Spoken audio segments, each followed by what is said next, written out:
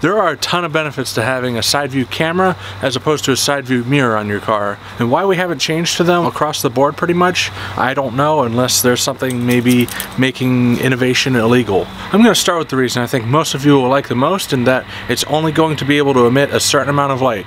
That means that if someone has their high beams on behind you, they're not going to blind you with them. Here's a really easy example.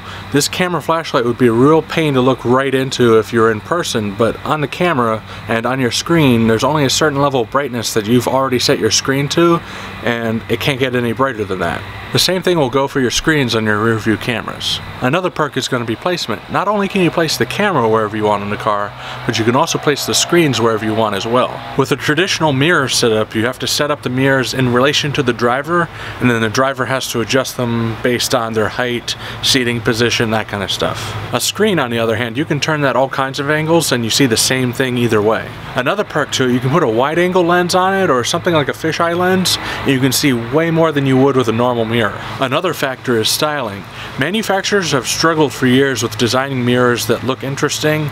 You may think of the F-Body Camaro as one that really took a different approach with those mirrors, but you don't encounter cars like that very often.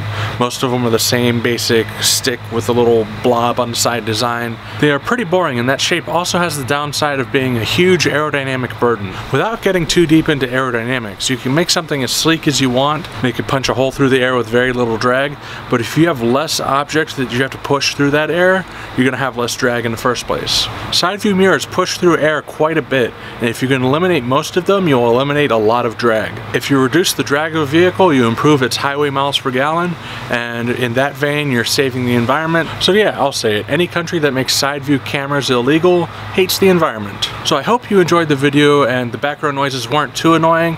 I don't normally film outside, but I do normally film automotive content, so if you're interested in that, be sure to check out the Simplified YouTube channel. Thanks for watching, and I'll see you in the next video.